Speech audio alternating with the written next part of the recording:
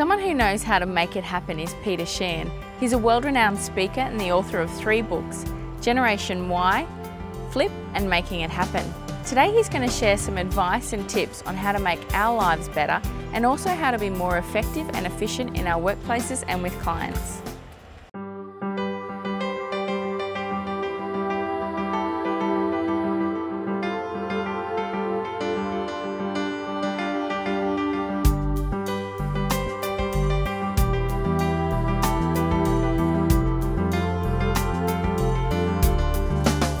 Today we're with author, speaker and entrepreneur Sheahan. Peter, thank you so much for speaking with us today. Pleasure.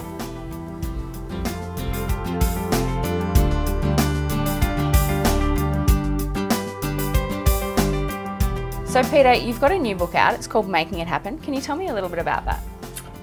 The book is basically about how to get things done, not in terms of time management perspective, but if I go through another meeting with another potential entrepreneur with a great idea that never does anything with it, I think I'm going to scream. And how do we know whether it's the right idea? How do we prioritise how do we know if it's a good idea or not? Well, that's kind of like saying how big's a house and how should you build it, right? I mean, the best way to test if your idea is any good is take it to market. And I think too often we wait too long before we take things to market.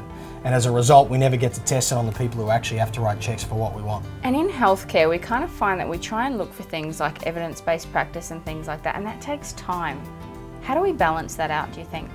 I think there's nothing, in healthcare, the consequences of getting it wrong is that people can die. So I have absolutely no problem with evidence-based practice in medicine. I think sometimes what happens in the healthcare system is we think it's all too big a problem to solve, so we don't even start with the small ones. And what if it's not to do with patient care? What if it's just with managing systems or with, changing something within the company or within the organisation or within the government department that we're working for? Well, I think that's exactly the point, right? Yeah. You should get started on something, anything, no matter how small it is. Now, at the end of the day, everything eventually affects patient care, but you can't use patient care as an excuse for not doing anything. And what if we're working in a bureaucracy and we feel like we can't make changes ourselves? Well, everything's a bureaucracy. I don't care whether you're working in the private sector, the public sector, healthcare, military. It's all a bureaucracy. There's rules, there's regulations, there's policies. It's a cop-out. And what about our strategic planning? We tend to make these big, long strategic plans. I heard you speak a couple of days ago and you said that maybe that's not the best way to do it.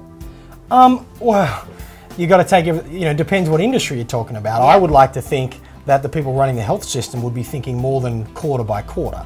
So they should certainly be doing long-term strategic thinking, but it doesn't mean their execution plans have to be 10 years long. I mean, it's one thing to talk to a consumer electronics company about rolling out new products and getting to market sooner. I think healthcare really does have its own unique issues to deal with, and therefore the planning cycle, it's no different to infrastructure and government, is going to naturally be longer. But the risk is the further out you go, the more locked into one idea you get, and you fail to innovate new practice, new opportunities. And do we have to do things differently from how we're doing them now or how we did them in the past? Is health going to change as much as the rest of the world? Oh, I don't think you need me to answer that question. I think most people in healthcare are pretty clear that there's some things that are going to have to change. I mean, the inefficiencies in the system is ultimately the issue. And the challenge is that you've got to balance this kind of private enterprise component of health and the social good component of health. So the social good component means you can't operate entirely in a free market, but by not operating entirely in a free market, you run the risk of greater inefficiencies, etc. as well. So I think the real challenge policymakers have in healthcare is balancing the social need with a more efficient way of getting things done. And if you were advising the policymakers, what's 2 or 3 things that you'd give advice about? I would frankly leave advice to the policymakers up to the experts in policy in healthcare. If I was advising the people in the practice of operating healthcare organisations, I would be pushing them to 1, embrace much greater use of technology, 2, to work heavily on the culture and the internal brand story about what it means to work in healthcare.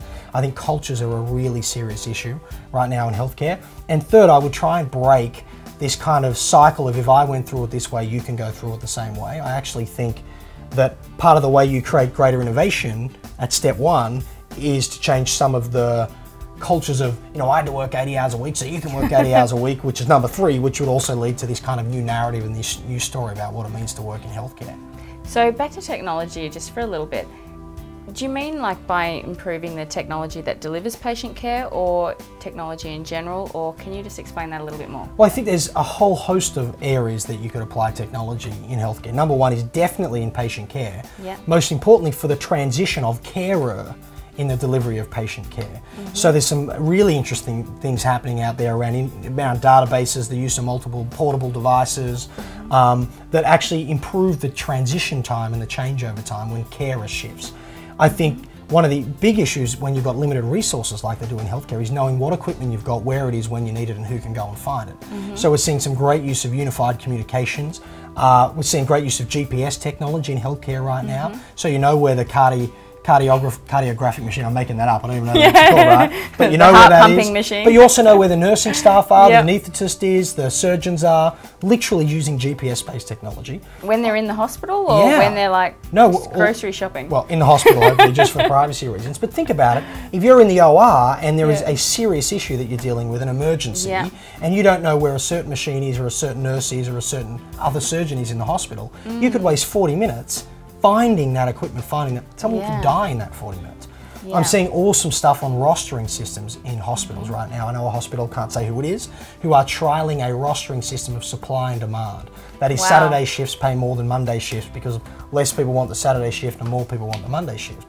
So they're setting a capped expenditure on labour, which is obviously a key component of healthcare, but they're also allowing people to choose where and when they're going to go. So there's technology, that's like the semantic web almost, or predictive markets or free market systems driving rostering systems. So you could go start to finish and unpack the opportunities in healthcare. In the giving of blood and the donating of blood right now, they now have machines that can separate the red cells and the plasma and all the different things without taking full samples of people's blood. They now have machines that can take blood from a patient right now while also intravenously injecting vitamins to give them the to get rid of that lull and give them a kick of energy. I mean, we could keep going. I mean, the list is endless. And what about making a difference? A lot of your books, I've read your books, and I think that, you know, a theme there is about making a difference in this world.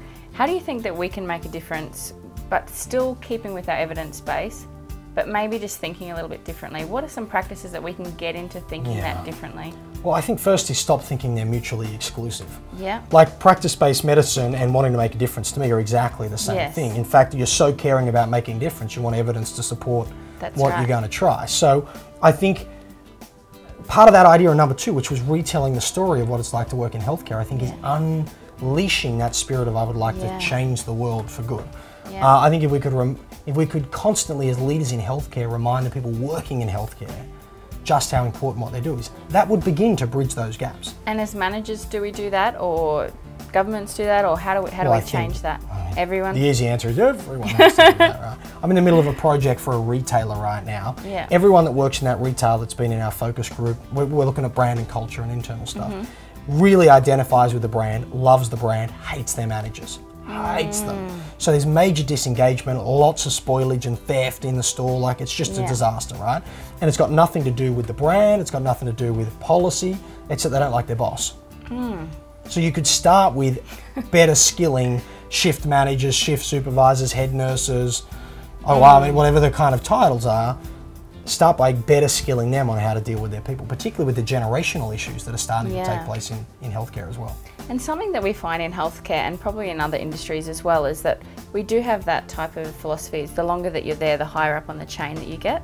So if we're a young health professional, how do we manage ourselves in those types of situations, do you think? I think we overplay just how prevalent the longer you've been there, the higher up you go thing is. I think that's usually a young person's excuse for not having made it further along. Frankly, good idea. At some level, right, people who do great work get noticed, period. I don't care whether you're in the government, I don't care whether you're in healthcare, I don't care whether you work for an investment bank. And you can't be 2 years out of university going, I know everything about healthcare, I know how to fix it, with no understanding of the complexity that goes into the politics of that, the funding of that.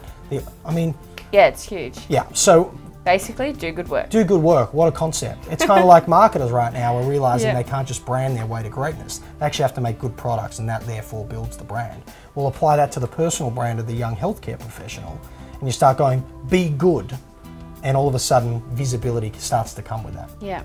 Peter, thank you so much for speaking with us today. It's a pleasure. Thank you.